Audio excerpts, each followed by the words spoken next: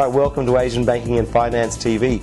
We are here today with Stephen Brobst, the Chief Technology Officer of Teradata, to talk about trends in banking for Asia and also a little bit about what we can expect at Teradata Universe this year. How are today's banks positioned in terms of data reliability?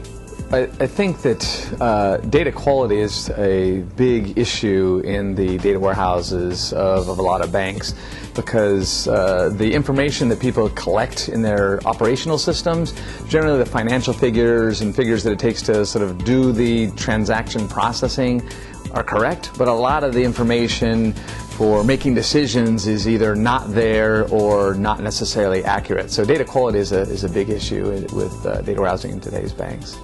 What challenges do consultants face when designing data warehouse for banks? I think one of the biggest challenges certainly relates to data quality, in that banks always assume that the data is cleaner than it is. I often say that if a bank tells me their data is dirty, I know it's dirtier. If they tell me it's clean, I know they haven't looked at it yet.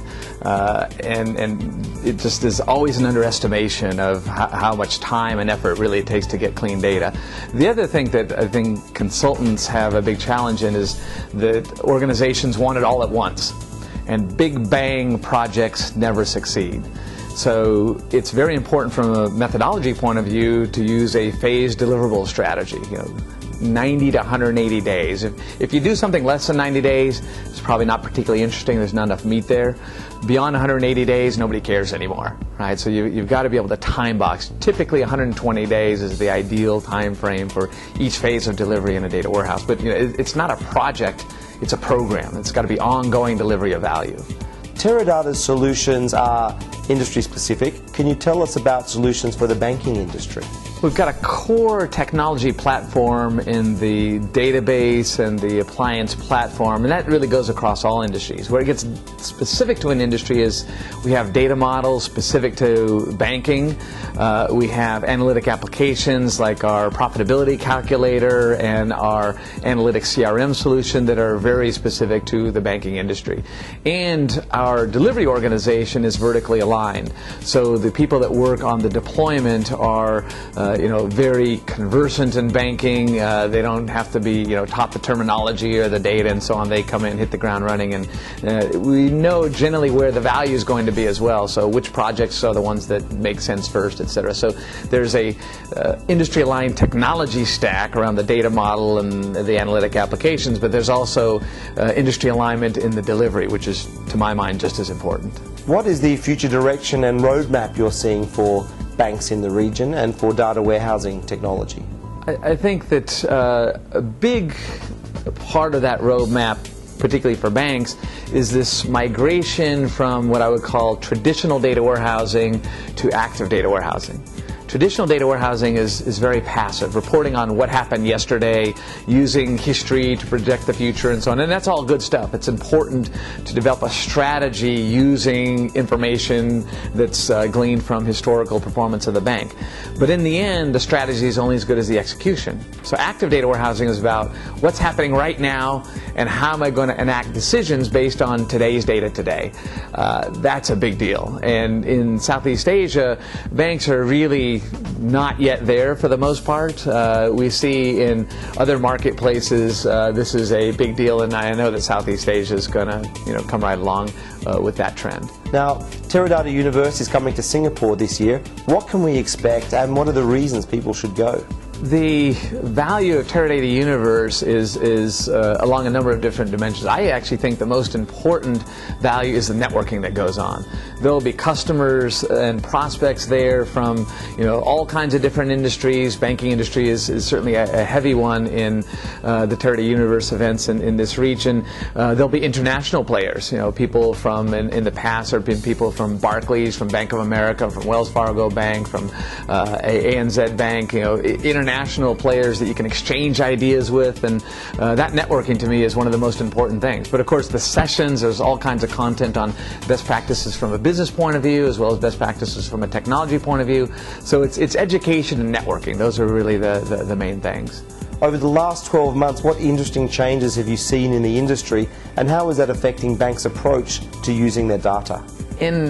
financial services, certainly the economic crisis has put a very large emphasis on risk analytics. I think that, previous years, most of the emphasis was on customer relationship analytics, which is, of course, very important. You want to identify your best customers, you want to grow those customers, you want to retain them, et cetera, et cetera. Success in customer relationship management actually concentrates risk, right? Because you get more and more of the customer relationship, and so now there's an emphasis on, well, how do I manage that risk effectively? And there's some very interesting interrelationships between customer relationship management and risk management. Having one single source of truth from which both those sets of analytics are sharing access to the same data, you've got consistent decision making, is absolutely critical. In the past, of course, all banks had customer relationship management analytics, they had risk analytics, but they were often in different departments, different data marts. The trend is consolidate that data, consolidate multiple data marts into an enterprise solution, and really get the whole picture. I mean, certainly the credit guys would never be looking at what the front office sales guys are looking at, but often that would provide a complete picture, and they've saved a lot of bad decisions being made. Absolutely, and in fact, even to go one step further, right? There's the sort of the sales and sort of risk people getting aligned, but even within risk, you had islands. The mortgage people weren't talking to the credit card people, weren't talking to the consumer loan people, and so on. So there were often multiple data marts even across functional lines. Got to consolidate those, and then got to start reusing the data even within across the multiple functions of sales and marketing, risk, and so on. So there are multiple levels of consolidation going on. I think that in terms of maturity, this marketplace is one of our highest growth marketplaces for data warehousing in financial services, because in recent years most of the banks in this region really weren't focused on data warehousing at all. They're really focused on replacing the core banking systems and modernizing and so on, and most of them are now done or near done with that process. That creates an infrastructure in which now the data is much cleaner, much more robust than it was in the past, and that opens the door for data warehousing in a very successful way for these organizations. We've seen a big change in marketplaces like Malaysia and Thailand, and we expect the same to be happening here in the Philippines. Stephen Brobst, thank you very much for your time. We look forward to seeing you at Teradata Universe this May in Singapore. Thank you.